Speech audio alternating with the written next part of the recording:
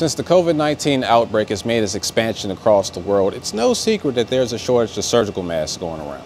But thanks to one private manufacturing company in Westminster, Maryland, Maryland National Guard healthcare personnel can now make the transition from wearing just cloth masks like these to having additional protection with face shields like these. In times of crisis, it can be easy to sit on the sidelines and do nothing. But for one private business owner in Westminster, Maryland, he decided to step up. We're a private company that has nothing to do with the manufacturing of face shields. It was just something we felt we could do. We wanted to help in any way we can, and the face shields are something that we have the capability and the tooling to do.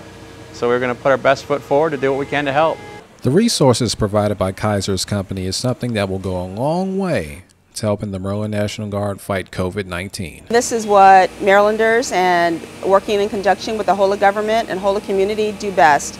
So when I found out that they were making these, I certainly want to get out and receive them myself to make sure that they knew how thankful we are for their work and for their contribution.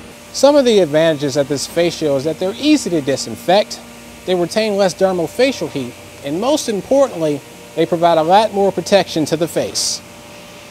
For the Maryland National Guard, I'm Sergeant Chaz Kibble.